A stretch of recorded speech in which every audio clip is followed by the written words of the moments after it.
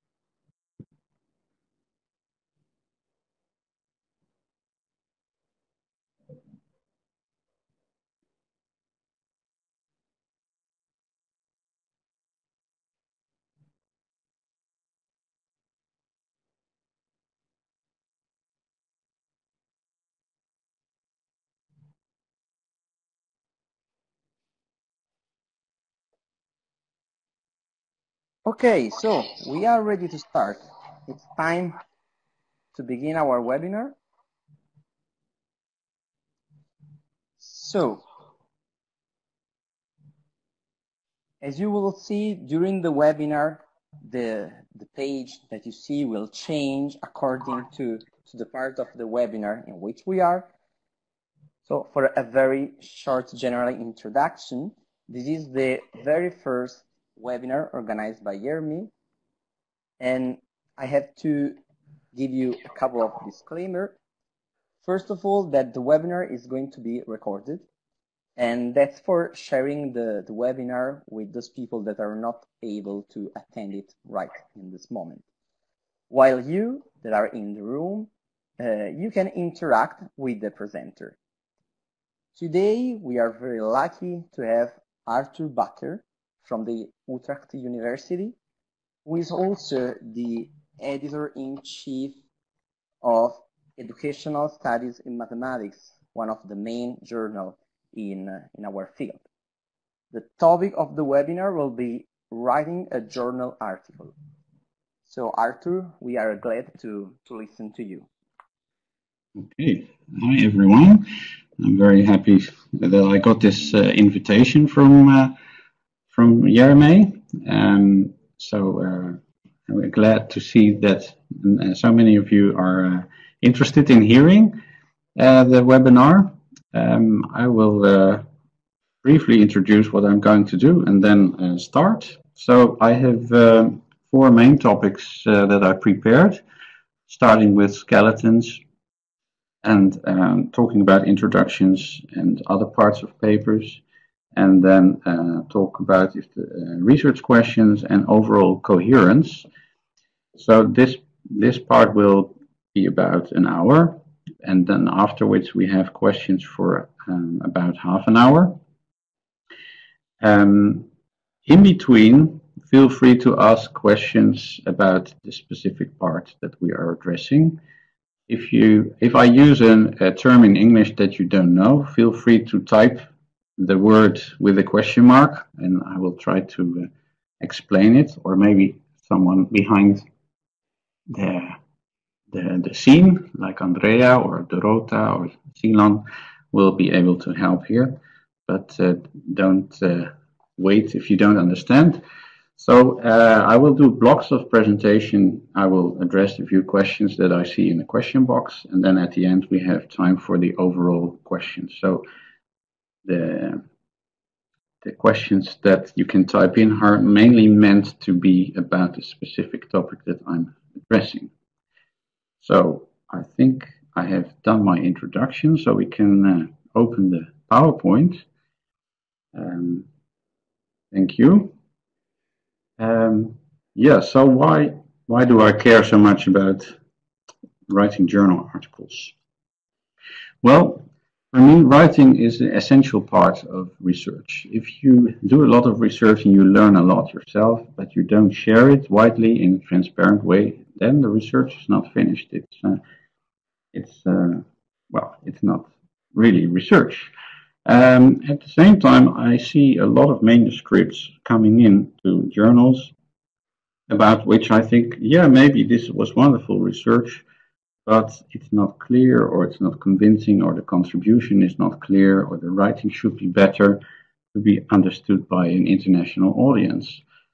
So I really care about writing, and I know it's not easy, but it can be learned. And that's, I think, a few tricks and tips will help a lot. And if you keep practicing, this would enormously help. So what I do in this webinar is to share some of my ideas about how you can structure a journal article. I do this on the basis of workshops I have given also at YERME this year. And I really hope to invite you to think about text in functional terms and in a more abstract way, to think about chain of reasoning of a text. And yeah, I will primarily talk about empirical articles, so based on data, but I'm happy to talk a little bit also about theoretical or methodological papers. But empirical ones are the easiest to talk about first. I will. Yeah, so what is a paper? I often think of a paper as a hyperboloid. It's a terrible term for people who don't speak English as their first language. So this shape, you draw people into your research from a wider topic, you draw them into your study, and then present your study, and then relate your findings to the wider world again. So the beginning of a paper has to be like a funnel, and at the end as well.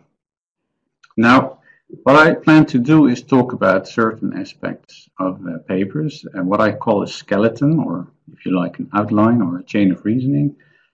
Introduction, so how to draw people in, and theoretical backgrounds, and as I said, research questions and coherence. And I'm not sure how long each part will take. It also depends on the questions, but I think 5 to 10 minutes for each part, and then 10 to 5 minutes for questions and answers. So I'm going to start with the first part, which is what I call a skeleton. Now, empirical articles typically have certain ingredients that the reader is expecting to be there, even if they have never learned about this in an abstract way. Readers expect certain information, and there is like a logical order to it. And I must say, as a disclaimer, that this is sort of a typical introduction or a typical skeleton. So I offer this as a way, if you don't know where to start, try this first. And of course, often you need more creative lines of reasoning and have to deviate from the standards. But this is something I've noticed works very often, especially in education. So let me start with the first ingredient that the reader would like to know about. So what is your problem? Why do you care about this? What is the challenge you want to achieve? What's your educational goal or maybe unused potential? Something you want to achieve or resolve. Now, of course, you are not the first and only one caring about this topic. So others have also tried solutions or meet this challenge or reach such goals, and what have they tried, and what is then unknown about this? What is still relevant to know about this new idea? And this is how you come to your knowledge gap. And a knowledge gap, mind you, is not just there is no research on this. And knowledge gap also has another half to it. Why should we care about this? Why is it important to know about this issue? Now, if you have identified your knowledge gap, normally your research aim follows quite easily from this gap. Now, if you have an aim, you typically also have a research question. And mind you, some reviewers, if they don't see a research question, they reject the paper. It's the key to the study, and possibly sub-questions. Now, you don't do this in a void. Typically, you have a theoretical framework or a theoretical background or a conceptual background, whatever you would like to call it. And so you need to define key concepts. Now, where you do so in the paper depends on your judgment. If you have a technical term, you have to bring it early. But if it's a more common term, then you might do the definitions and your particular take on it a bit later. Now, not surprisingly, we have a part on methods and results and conclusion and discussion. I'm not saying you should do discussion, conclusion, or both together. I don't want to go into that, but typically conclusion, discussion kind of things come last. So these are skeleton issues and ingredients that people expect or want to read about. Now, this is just sort of ingredients, and if you want to order those, there could be multiple things at stake. So let me start with one thing. What I see sometimes, and it could work very well, is that you start with your research aim. Boom, this is my aim. And you can do so if all terms in your research aim are clear. If you use technical terms or something quite special, you may need to bring the reader first to what your aim is about. But the nice thing about saying this is my aim is that the reader is on the right track from the very first sentence onward. Now, as I said before, definitions can be required quite early in a text. Say if you want to use the term scaffolding, but not in the loose sense of support, but really temporary adaptive support with particular characteristics, then you may have to define it quite early on. Sometimes, the third bullet, sometimes people make a separate section that they call the present study. So they've introduced all the literature and things that are relevant, and then, okay, but this study is about this. So that could also be a key ingredient in the outline. Another element you can think about in terms of the skeleton is what I call a reading guide. So at the end of an introduction, you sometimes see what is coming in the rest of the paper. Now, if you do the standard thing of a theoretical background, methods, results, discussion, you don't have to provide a reading guide because you don't do anything special in that sense. You follow common conventions. But if you need something special, if you change the order or if you have something different, then you may have to tell the reader a little bit of what you're going to do. Now, one of those things that I often talk about with my students is where to position the research questions. Now, I personally have a preference for the end of the introduction. because you don't want the readers to wait too long before they know what this is really about. But sometimes you need to go through a lot of things explaining your design rationale, or go through all kinds of issues, conceptual issues, before you can really properly ask your research question. And then it comes typically just before the method section. The nice thing about this place, just before the method section, is that if you have the question, it's quite logical then to move to the part how you're going to answer it. But the disadvantage can be that it takes a few pages before the reader knows what is going to be asked. Now, let me move on. Yeah, so that was the first part on the skeleton.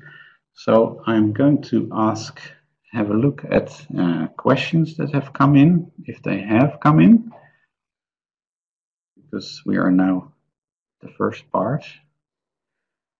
And if there are no questions, then I will just continue, because actually part 2 is very much related to what I've been talking about so far. I don't see any questions, so I will move on to the second part on writing the introduction and background. So the first option that I quite like and see a lot is to write quite a brief introduction of say 3 to 5 paragraphs, and then elaborate more. So the nice thing about this is that the reader in one page has a quick overview of all the key things that they want to know about. But separating a brief introduction from a longer theoretical framing can be that it is hard to avoid repetition. So then you need to be quite general in the introduction and more specific in the theoretical background. And sometimes your issue is so complex. I think with teacher education, for instance, the problems you want to address with teachers are highly related to problems with students or a broader school infrastructure. And if you need like a complex story to get to your very specific aim and question, then you may need a longer introduction. Then your problem is layered. So that's the other option, a longer introduction in which you do the key ingredients of the skeleton and the theoretical framing in one go. So a longer funnel in the hyperboloid. And as I said, this is often necessary if you have more complex chains of reasoning. So, are there any questions about oh, I think I made a mistake in this. It's only now that I'm ready with the first part. I don't see questions, so I'm. I see one.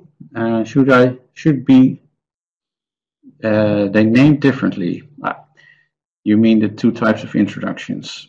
Well, this is an interesting one, because the guidelines of the American Psychological Association state that you should not call your first text introduction, because by definition your first paragraphs will always be introduction. You don't need a heading called introduction. However, some journals have numbered headings, and what people then typically advise is to use a heading that covers the content of the section, because the term introduction is quite empty, so to speak.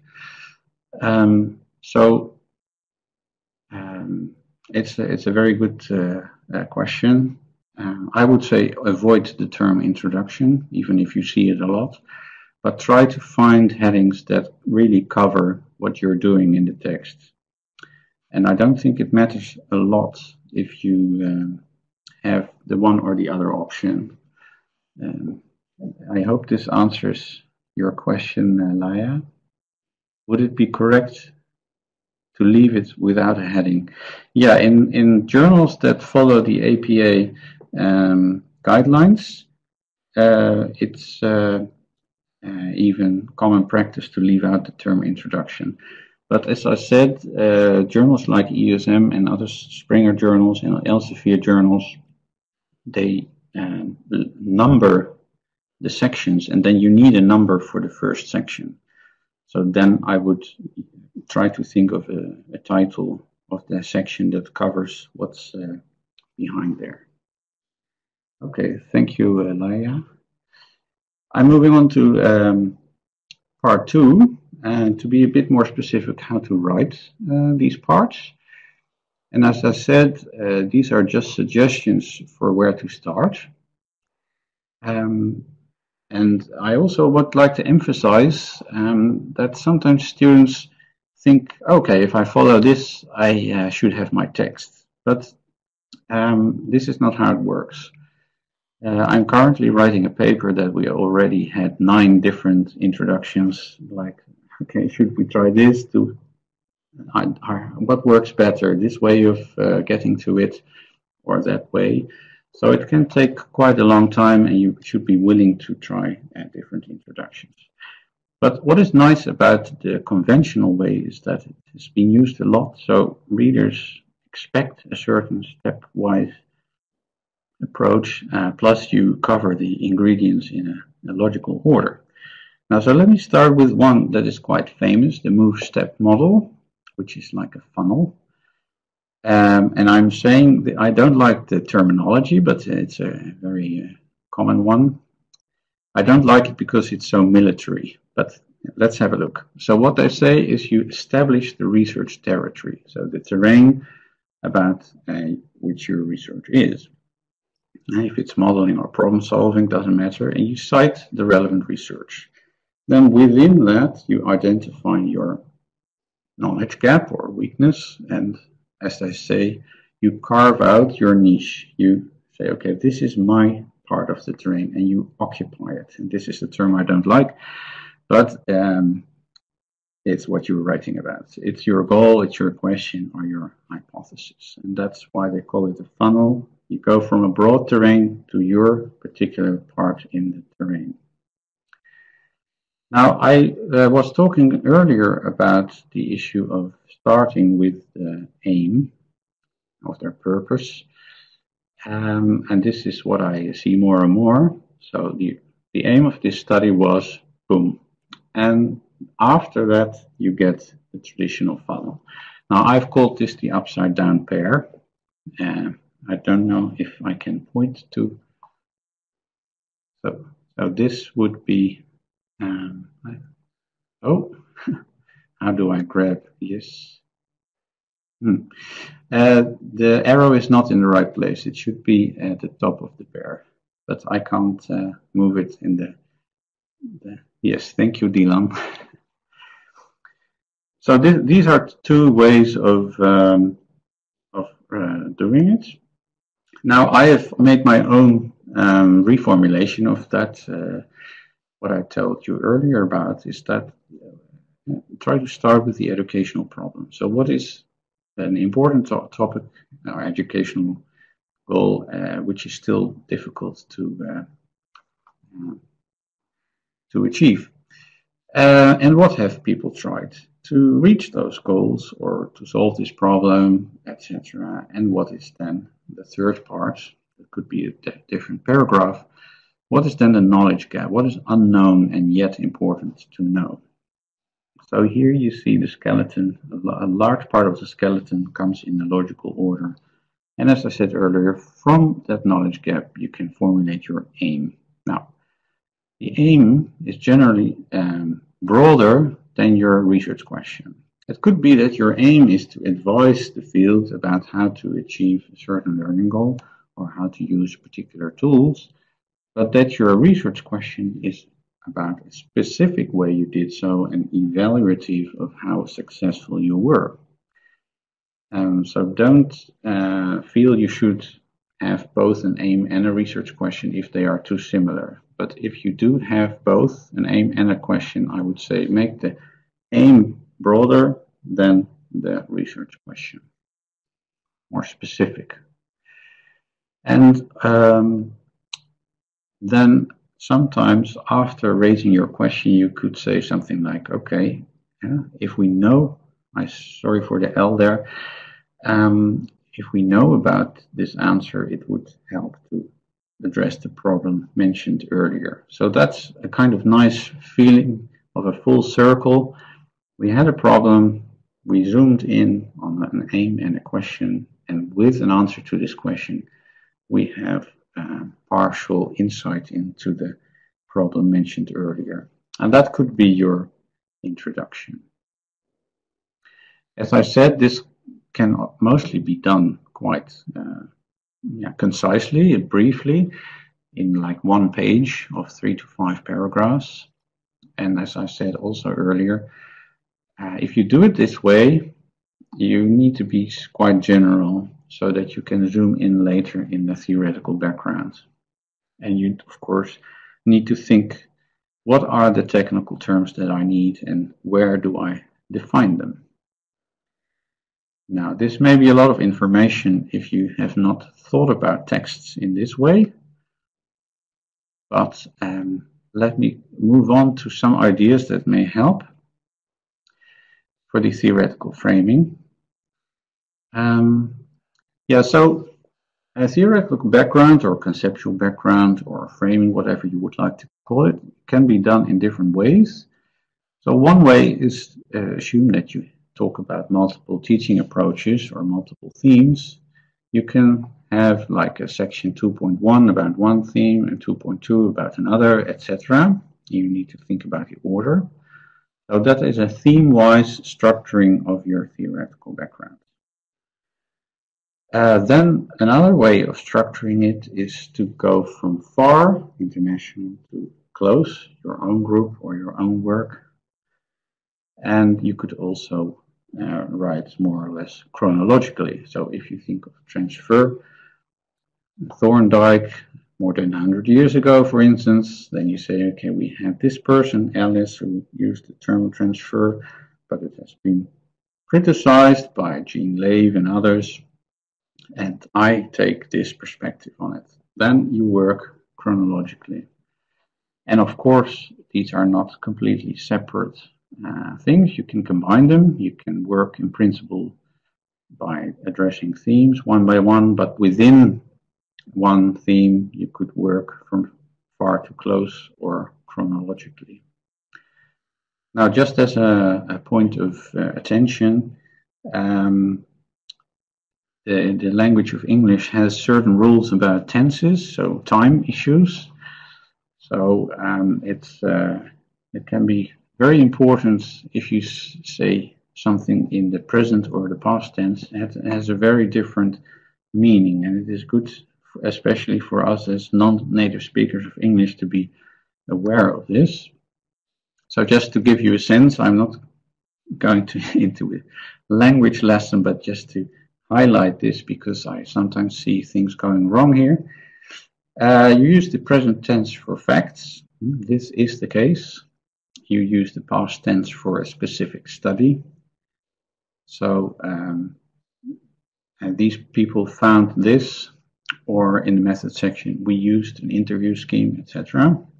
And the present perfect, like I have studied, is, or people have found. And that is for general findings, not from a single, but from multiple studies. So researchers have so far used questionnaires, but I'm going to use observation, for instance. That is when you need the present perfect. So we're at the end of part 2 on introductions and theoretical backgrounds. So I'll have a look if I see any new questions. I don't see new questions, but I'm happy to return to anything. So we will have time for part 3. let me take a small sip of water and then jump into the issue of research questions.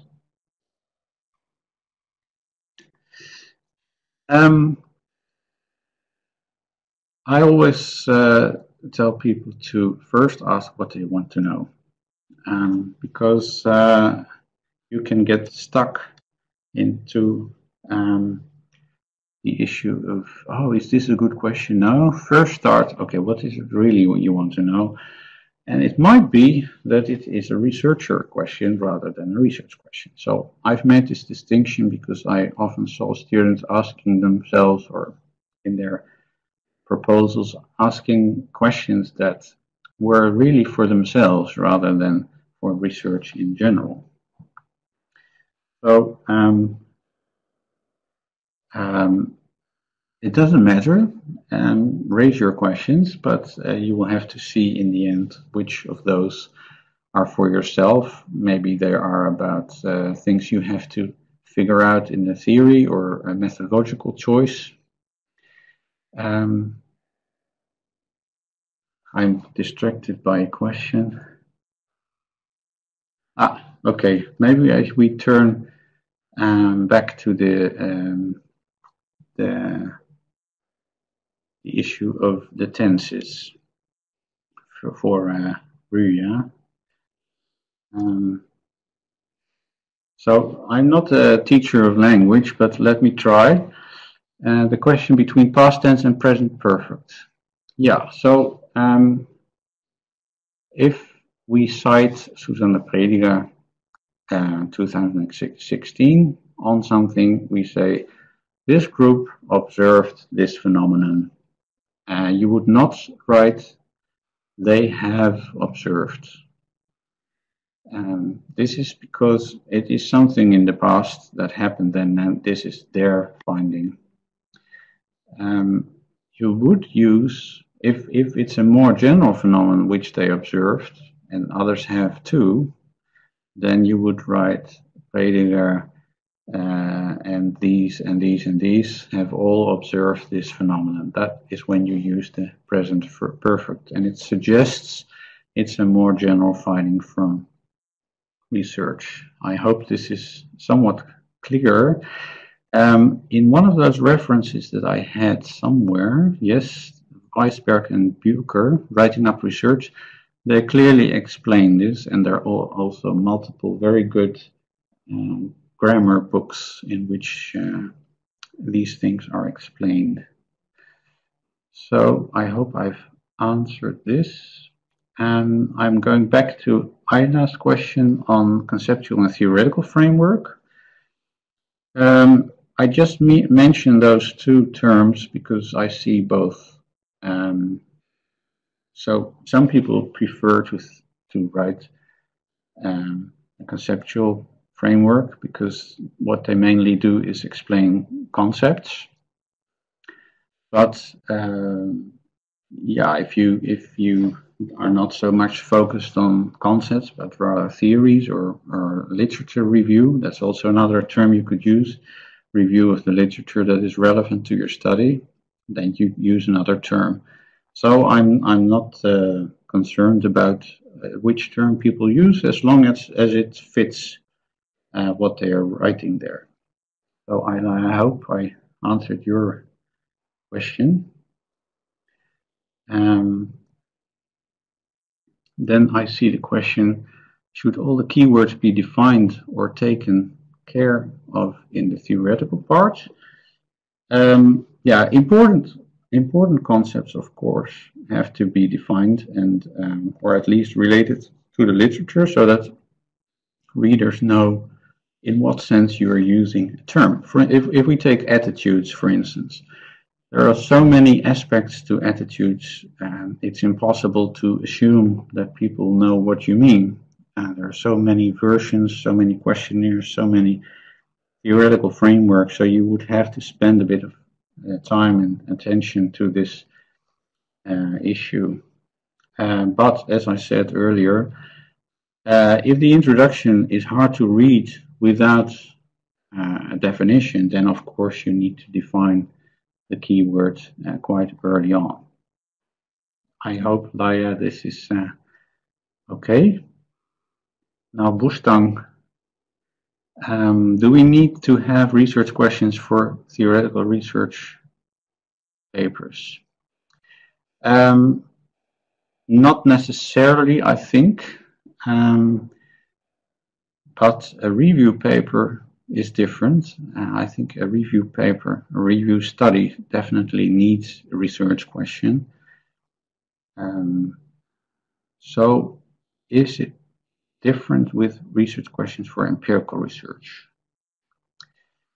Yeah, I would say that if you can raise a research question, do so. But with very theoretical papers, you could have an aim, or you have a statement, a claim that you want to defend. And it doesn't make a lot of sense then to ask a research question. Rotem, hi. Do you think a glossary could be something usable? I assume you mean a glossary at the end of a paper. What I'm wondering, though, is how do readers know which terms will be in the glossary?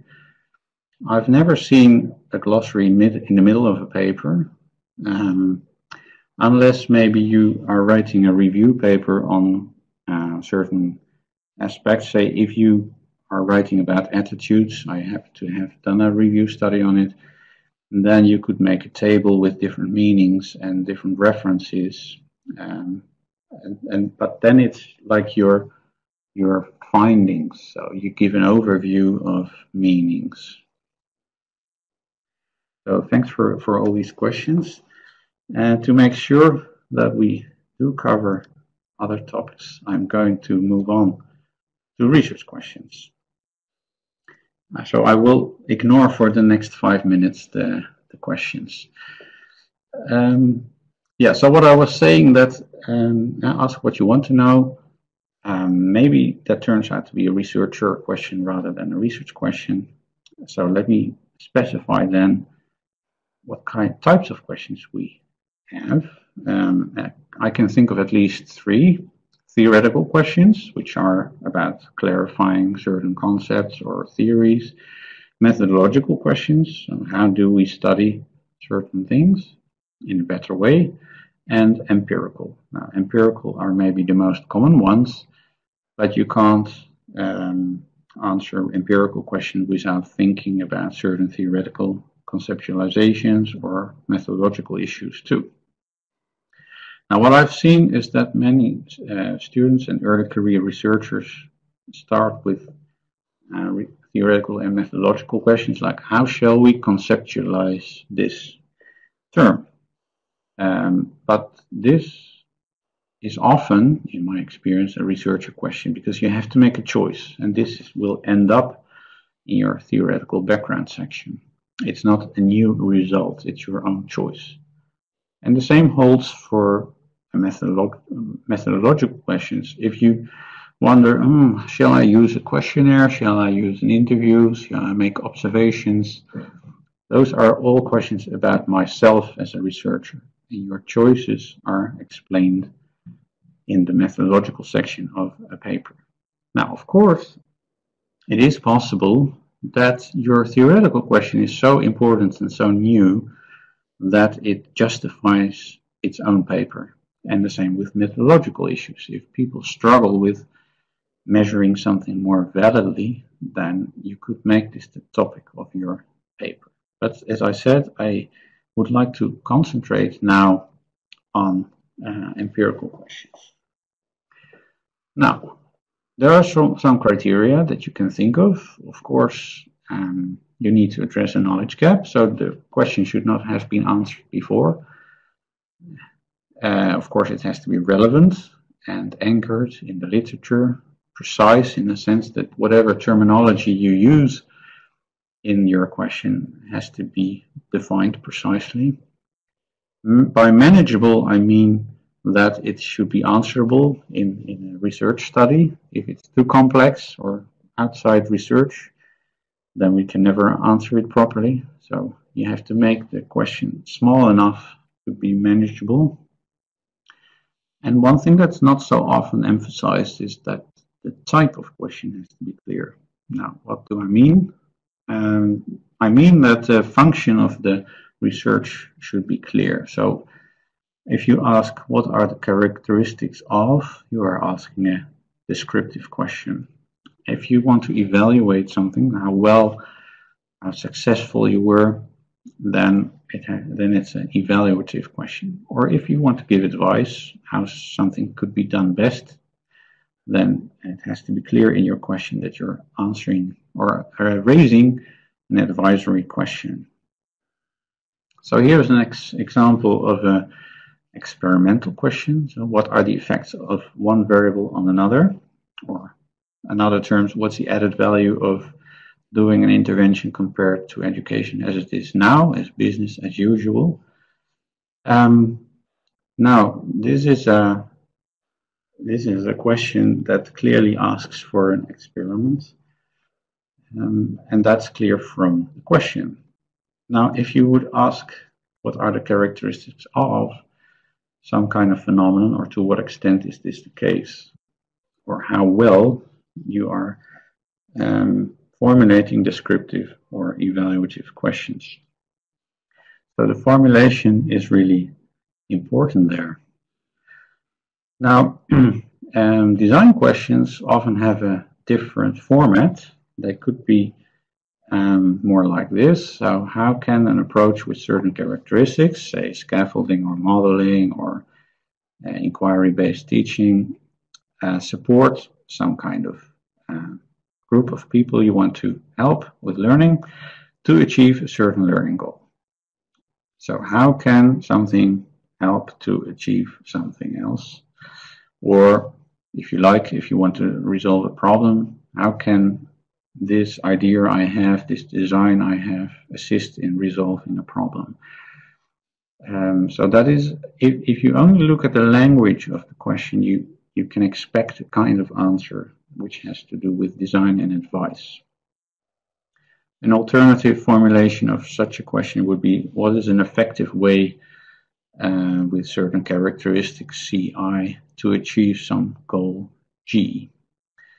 Now, I hope I've clarified that from the formulation of the question, you should also see what kind of research you may expect in the method section. So that's what I mean by what I said earlier, and this issue at the end. What type of question you are raising, addressing, should be clear. Otherwise, it comes across as incoherent, and I will come back to that later. So I've raised a few issues on research questions. I'm having a look at questions coming in. Elena asked about a glossary.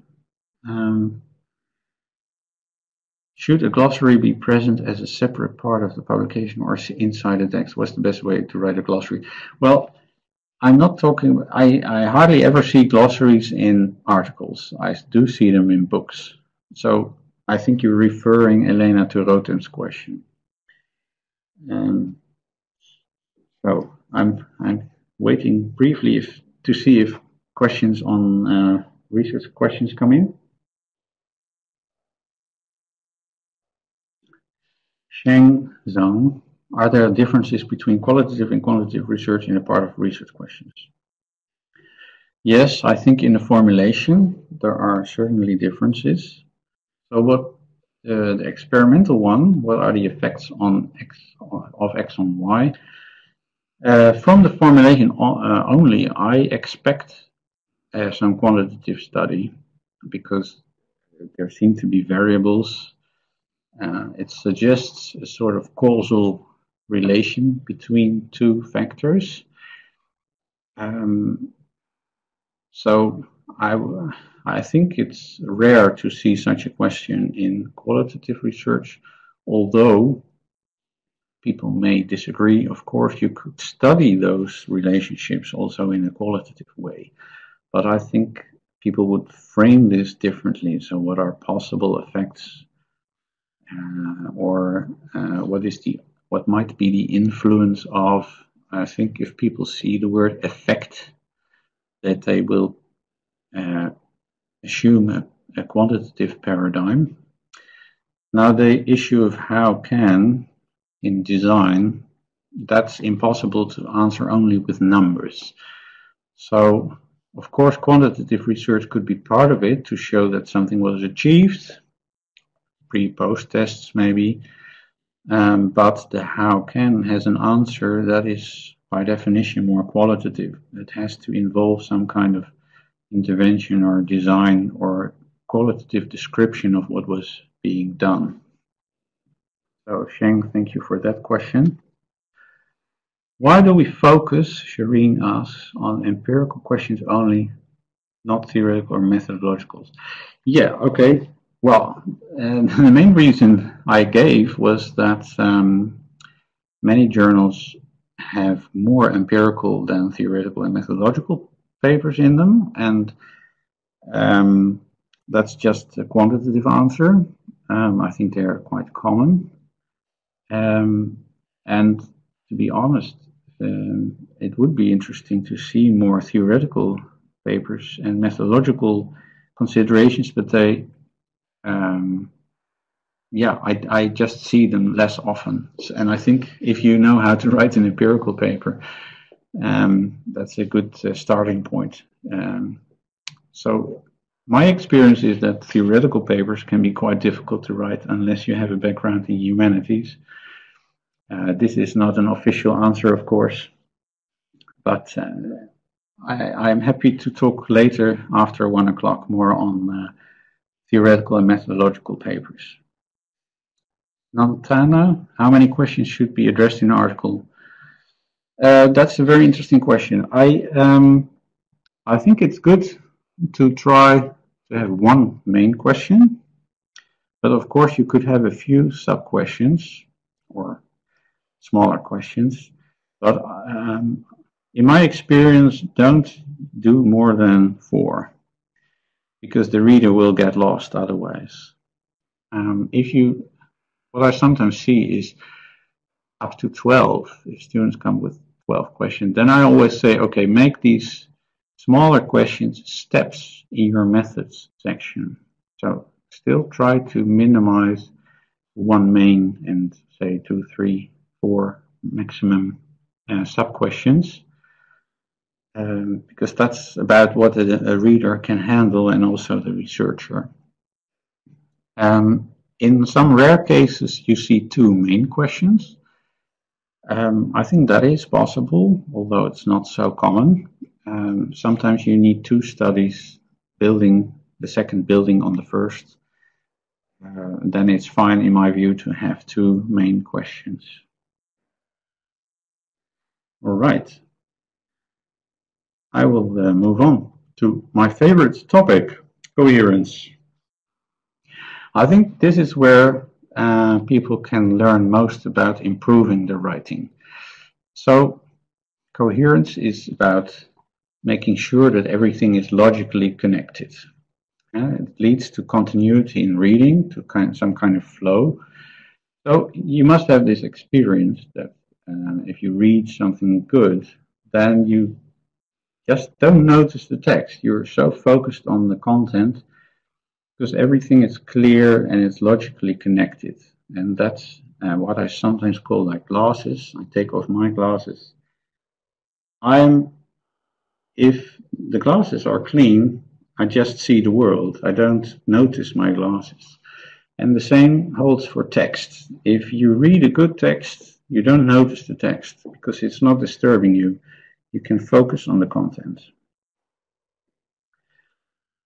So, as I said in the beginning, I am trying to invite you to think of an article in a more abstract way, consisting of all kinds of elements, smaller and bigger, words, paragraphs, sections, etc., but also a chain of argumentation or a chain of reasoning. Now, one of the difficult things about text, a journal article, is that it is linear. I wish it would be a bit different, like a web page or so, but you have to tell the reader things in a particular order, and this can be quite challenging. Now, The funny thing about coherence, if something is coherent, you don't notice it, you're just happy. But if something is not coherent, it's all too obvious. Maybe you know, maybe you recognize some of those questions or comments from your supervisors or readers.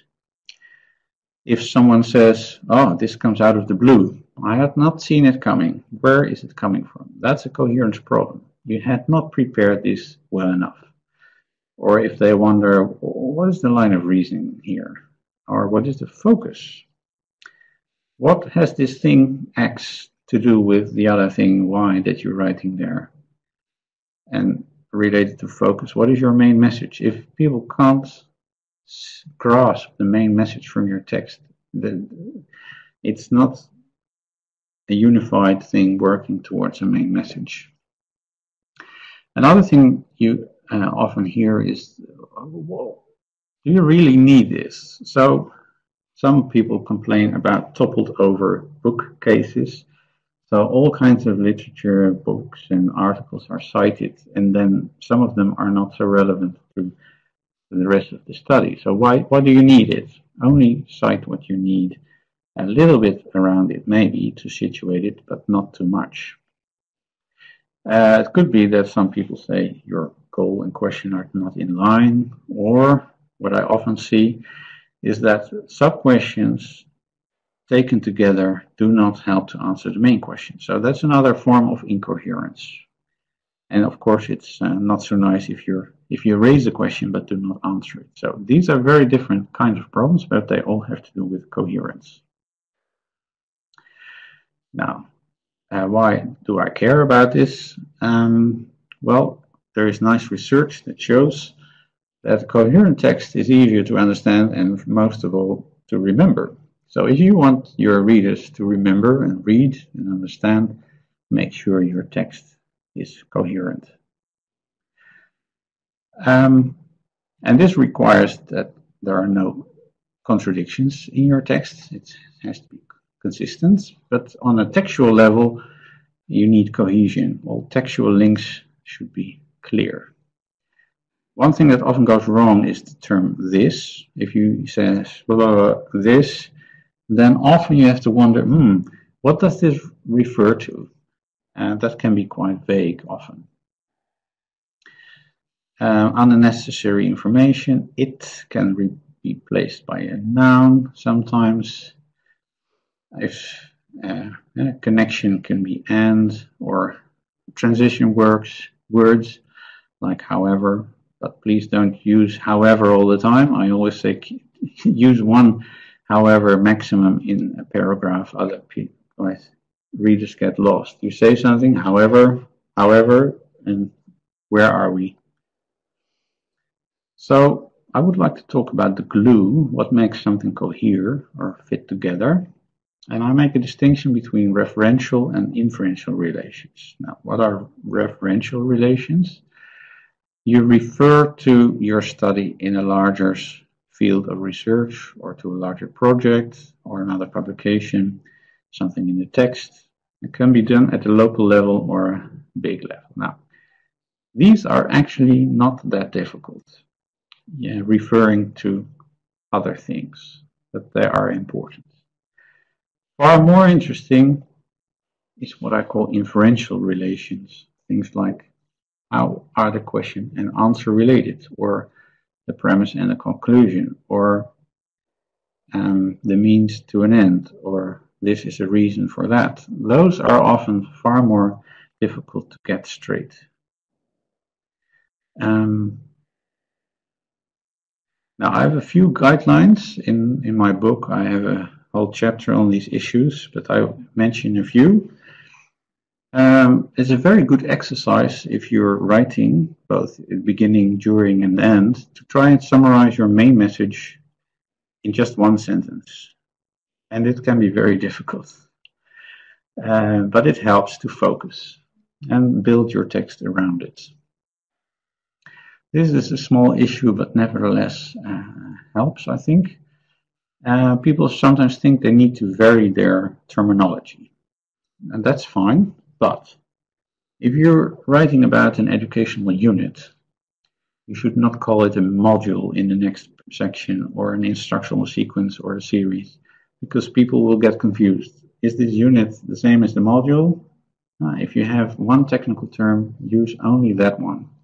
This is not a novel, this is scientific reporting. And the same holds for problems, tasks, activities, learning activities. Just use one term, otherwise the reader gets confused.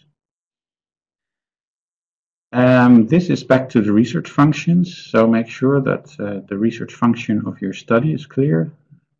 The reader wants to know if this is descriptive or if you're defining a term or if you're comparing, evaluating, etc. And that needs to be consistent with your question and your methods. This helps a lot actually to make text coherent. Functional, I think I said this before, only introduce elements that you need. You may otherwise raise expectations that you cannot fulfill. Now, the Russian playwright Chekhov said, you should never place a rifle on stage if it isn't going to go off. So avoid introducing all kinds of things that the reader thinks, oh, I need to remember this, and then you never use it in the analysis or in your results or even in the discussion. That's not so nice to the reader. It makes it less coherent. And the other way around, if you want to avoid that something happens out of the blue, make sure you prepare it earlier on in the text. Now, there is time for questions on coherence, and I saw some questions coming in, so let me see what Laia is asking. Oh, back to the question, number of questions. I think I talked about this before.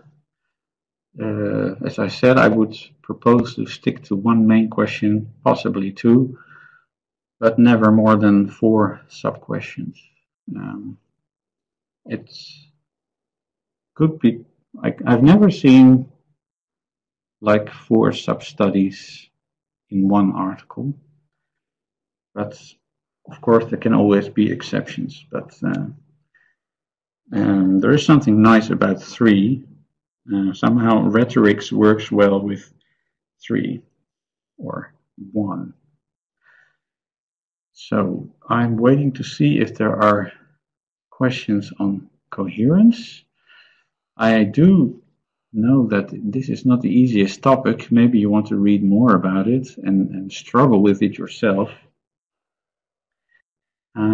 I loved getting insight into, I love the puzzle of making a text more coherent.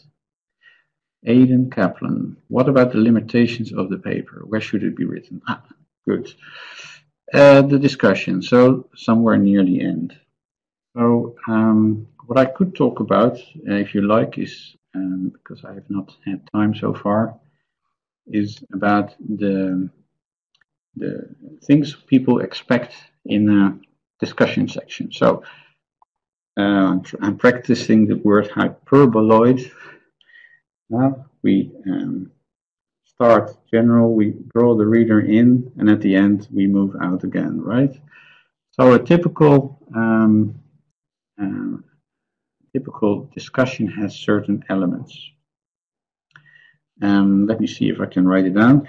So what I typically advise for a discussion section is repeat the goal or question first, and then discuss the findings. I am typing.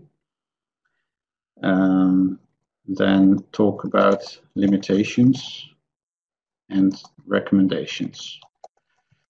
And recommendations could be both for research and for educational practice.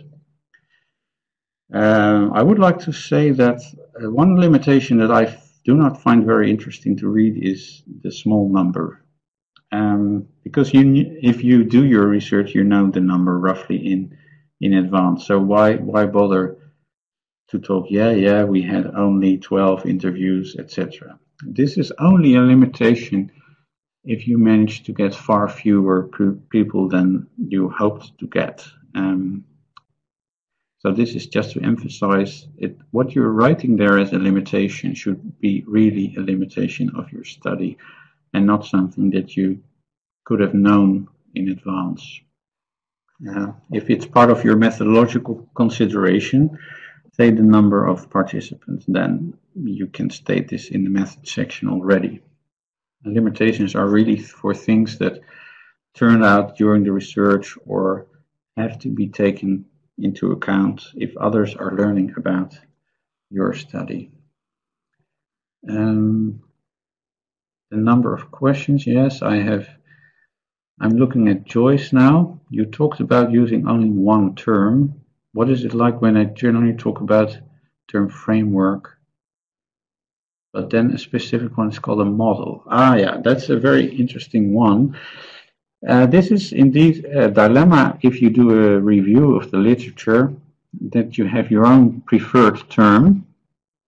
We are actually struggling with this now with misinterpretations of graphs. Some people call this misconceptions, others call it mistakes, some call it misinterpretations. And what do? Now, we have taken this approach that we say, okay, we use the umbrella term of misinterpretations for things that people talk about in terms of misconceptions, mistakes, errors, etc. And then we explain why we prefer that term. And I think in your case, if you summarize different frameworks, and some authors call it a model, I think it helps to explain to the reader that you use the term framework as an umbrella term for what other authors call things like models, frameworks, etc. Okay, Shireen, inferential relations, what does it refer to? Inference means drawing conclusions, so it has to do with logic. I hope that I made clear, but I can clarify more. So a reference this refers to that. There is sort of a pointing, so to speak. If you refer to an article, that's a referential relation. But inference means conclusion or a reasoning step. That's a different nature. So if you want to achieve an end or a goal, you need certain tools or means. And describing this is an inferential relation, or the relation between a premise and a conclusion is also inferential. Or if you raise a question, people expect an answer. That's sort of an issue of logic. It's in the meaning of question and expectations around the term question that you expect an answer. And there are many different kinds of inferential relations, but to me it has to do with reasoning and with logic. I hope I answered Shireen. AV, there are some advice out there that when writing a paper one should start from the conclusion and then move, etc. Yeah, I see this sometimes, that people give away, so to speak, their main conclusion and then dive into it. I think this works in some cases. It helps to give the reader a sense of what this paper is about. So, yeah, in the cases where I saw this done well, I really liked it. But sometimes it's not so easy to do so, because you need a conclusion is never sort of true in general, right? It is true for your situation and your approach to it and your conceptualization, etc. So it's definitely something to consider to do such a thing. And it would be interesting to think for myself more deeply when this makes sense. But yes, you're right. It could be worth doing in some cases, and I'm happy to think later if there are exceptions and under what conditions. Joanna, I'm not sure I understood quite well the issue on limitations. How can I, oh, it's moving around, differentiate real limitations from other limitations? Yes, I understand that. And this is a bit of a, to be honest, this is quite a subtle issue. The reason is that if students of mine or PhD students or colleagues only come up with a small number of participants, I think, well, this is not so interesting a limitation. Plus, you knew this in advance, so the general rule I could formulate, but this is quite spontaneous. If you know a limitation, so to speak, of in advance, it should be part of your methodological considerations. If it is something that you realize afterwards, or that is really a problem during the research, for instance, attrition or people dropping out of the research or things not being implemented in the way you hoped, then it was really a limitation. It was something you realized or that happened during the research. And I think you should think as a reader, what do I need to know about this study that is relevant, that could be different in my case? Because if research is always situated in a country, in a situation, the researchers matter, and you want to think as a reader, what in this is really interesting for me? And if I use this idea or this finding or this tool, what should I notice? What should I look for? And then it's important to know what are the restrictions or the limitations about what is done here. So again, Joanna, I think thanks for the excellent question. It's certainly worth thinking more about this. Uffe, welcome. What characterizes a good review paper? Another interesting one. I recently reviewed one paper that just gave an overview of one aspect. I can't say exactly what, but it was an overview without any attempt to synthesize or to take a position about it or have an opinion about it. I think this may sound very scientific, very objective, and yet it didn't work.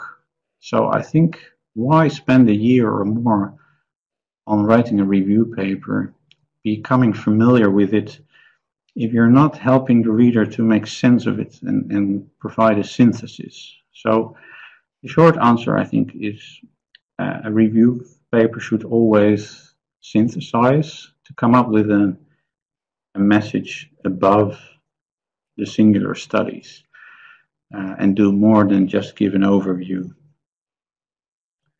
Of course, we could also talk about things like the process needs to be transparent, but I think those are quite obvious methodological issues. I also like review papers that manage to come up with sort of clearer conceptualization that help to define the phenomenon better.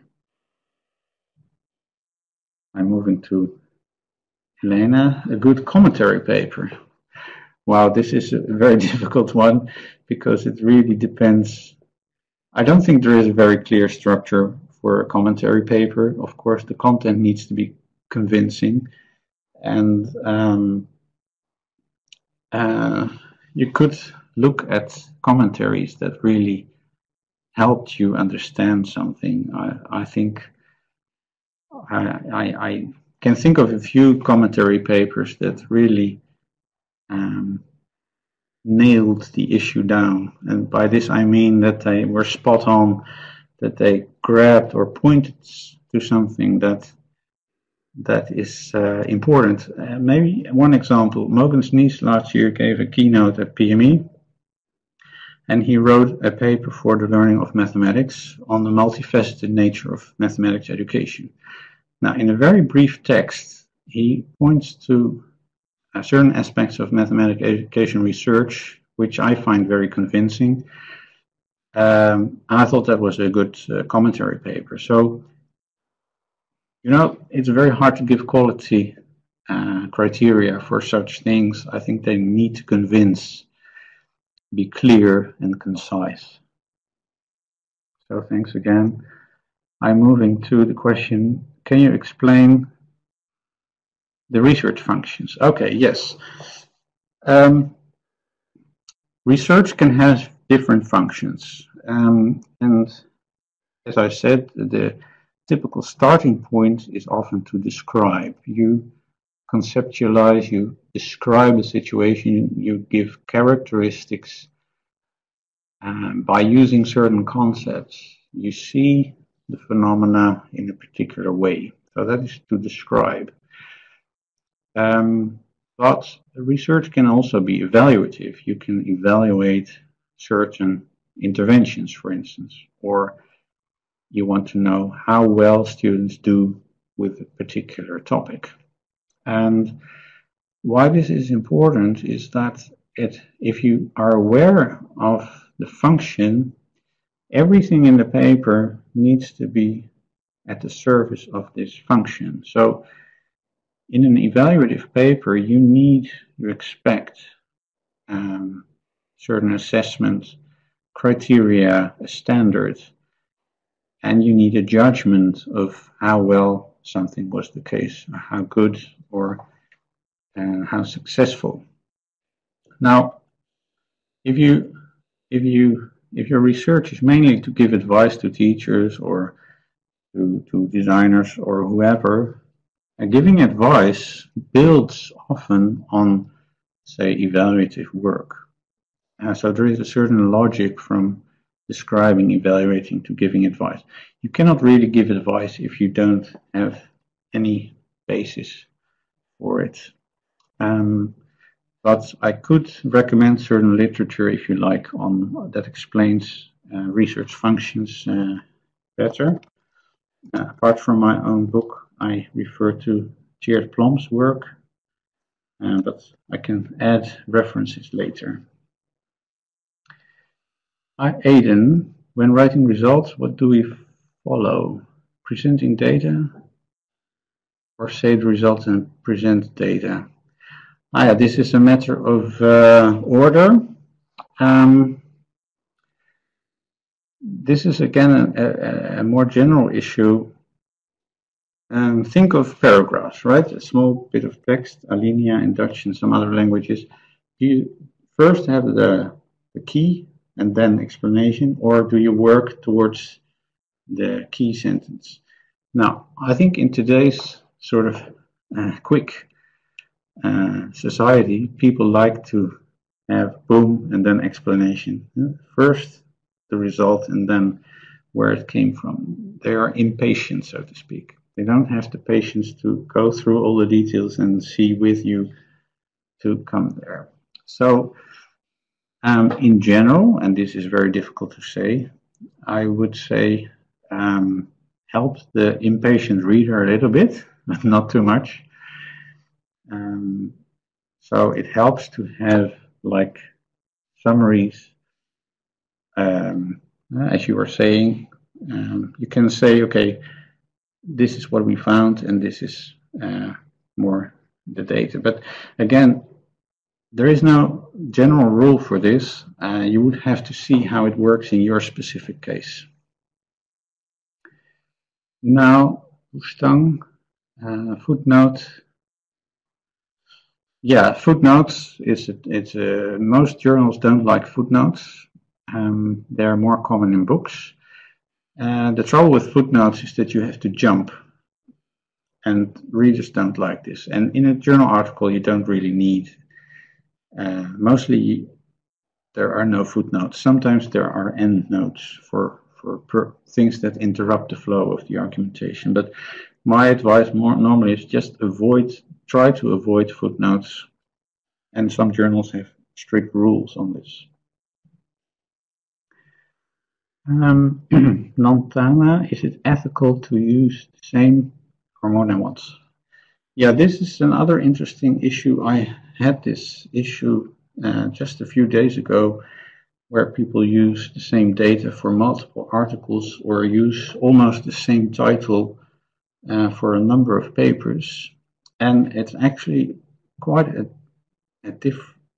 difficult topic. I personally think that you can use the same transcript for multiple purposes, as long as it is clear that each paper has its own different purpose and research question. Now, in today's age, people are really worried about what they call salami slicing. I will type it here. So, trying to get as many papers as possible from one single data set. And this is really something to be avoided.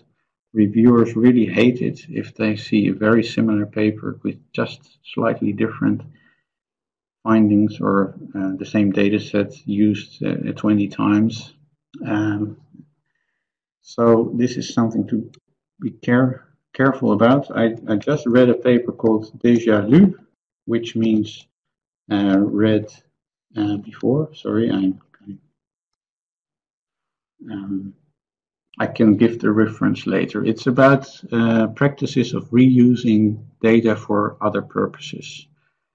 And one thing that is important to note here is that if you use a data set again for a different purpose, I'm now talking not just transcript but data set, it's good to tell the editor in an editorial letter that you do use the same data set but for a different purpose. And that really helps to make things transparent if you can't do it in the paper itself. But yes, somehow all these ethics and integrity issues are really upcoming internationally, and people get more and more clear and transparent and conscious about these issues. So thanks for asking that issue. It's a broader issue of being transparent about reusing data for different purposes. Now, let me see. If we write an article based on our thesis, like a dissertation, a PhD dissertation, should we mention this in the article? This, I think, it's also hard to say this in general. If there's overlapping text that is really like more than, say, 20, 25, 30%, you always need to state this somewhere. So again, the worry about self-plagiarism is really big today, and so the more transparent you can be, the better it is. And one thing to note also here is your thesis published or not? And in the United States, it's not so common to publish dissertations. They will be online maybe, but not published as a book. But in Europe, for instance, it's much more common to publish your dissertation as a book. And then it's harder to publish the same thing as an article. Or you should keep the thesis on hold under embargo, as they call it, until the journal article is published, and then it may be different. So again, it's not such an easy question to answer, but the easy answer is be transparent as you can about where things have been published before and on what they are based. So let me see if there is anything new. I think we covered a lot of questions. I don't see any new questions, so I'm going to ask to Andrea and their colleagues Dorota and Silan if we're ready for today. If there are any leftovers. Well, we had a lot of talk today and a lot of questions. So if there are no other questions, maybe it's time to go I forward. see one more question by Faten. Let me have a look if I can. What's the maximum length of a transcript? Oh, that's another excellent one. What I learned from Norma Prismack, who was editor-in-chief for a long time or a longer time before me, don't make it too long. Like half a page is about, I would say, what a reader can handle. A full page in a journal article is, most readers just don't have the patience to go through it. Moreover, there are risks with long transcripts because you could stick too close to the data. That's one problem. Another problem is that it's not so reader friendly. What the reader wants to see is your analysis of it. So you would have to introduce a transcript and then see how you analyze it, what you got out of it. And if your transcript is too long, you leave too much of the analysis to the reader. Now, there are probably exceptions to this, but for me, I would use the rule of thumb is maximum half a page. And if you really need more, you could consider an appendix or online materials. That's the more general advice if things are important for your research but don't fit in the maximum length of a journal article. There are always options to put things online. Elena, is it possible to get this presentation for personal research? Yes, the PowerPoint will be online and the webinar is recorded, so it will stay online. Chiara, mixed methods in which you use the quantitative analysis to make emergent phenomena from larger scale assessment, then interpret qualitatively. Yeah, so you're basically talking about two-step research. Yeah, this happens quite often, from large scale to small scale, or also sometimes the other way around, that people start with getting to understand the phenomenon better and then scale up to larger scale questionnaires. Yeah, it really depends how rich the studies are. If sometimes you see that people split it up in two parts, so they write the findings of the larger scale questionnaire as an independent study, and then write a second article in which they dive deeper for explanations. But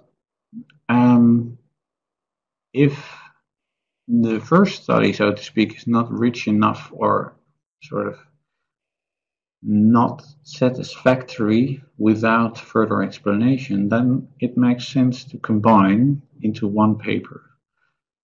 So that goes back to the salami slicing problem. If you have the data, try to fit it into one article because it's a richer story. And don't try to make as many publications as possible. But of course, in your case, I don't know what is the issue, but you may need even two different studies, like its own method section, and that's another problem. We can't dive into this in a minute. How you write up multiple studies in one article, that's a skill in itself. There are different options. Do we need to include transcripts in the paper for each code or idea? No, it has to be readable or legible.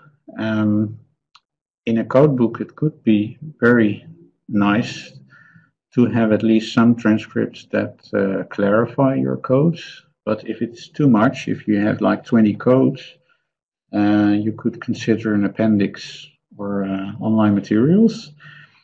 But what I sometimes see and do myself also is to take two examples of an example and a non-example, or the two main important code and give a transcript, an example of that, so that the reader at least gets a sense of what this is based on, and also to make the whole procedure transparent. But you can never be complete. It's impossible to read if you make every step completely transparent. I hope that answers the question there. And given that it is almost time, I would suggest, Andrea, that you close off. I at least would like to thank everyone for participating. It's great to see that we had so many above 50 all the time. And I really enjoy talking about quality of writing, and also the excellent questions that I would like to think more about. Thank you very much. Thank you, Arthur. We really want to thank you for accepting our invitation, and the fact that most of the people stayed here during the whole webinar is a signal that they really enjoyed your talk, and I can say that I did. So this was the first webinar in a series that is going to go on. We are already preparing the next webinar that will take place likely in October, but we will keep you all updated through the social networks of YERME, so on Facebook, on Twitter, and on Instagram, and also by email if you are in the mailing list of YERME. I wish to thank also Dorota Lember, who is helping me, working with me in organizing all these webinars. And also I want to give a special thank to Dylan. You have seen her modifying the window and showing you the question. She's really the person who is practically creating this room and managing it. So great thank you to Dylan. Some last info before you run away. You can see now in the page at the very left bottom some links to the YERME website, the YERME page in the YERME website, and the website of YES 2020 that is going to take place in Greece. So I really invite you to give a look to those pages, and especially to the page of YES, because the announcement for the summer school was released, and so it's time to think if you want to take part to it. Of course, these webinars are really good opportunities we have to keep in contact, but I'm pretty sure that participating to YES and to YERME Day will give you much more insight about the activity of YERME and the possibility to interact with experts as you did today with Arthur. So thank you again for participating and to remain till the end. I hope to see you soon in the next webinars or in the next activities by YERME. And please feel free to write to me or Dorota for any need that you feel as young researchers in mathematics education in the European context. Thank you and goodbye. Bye-bye.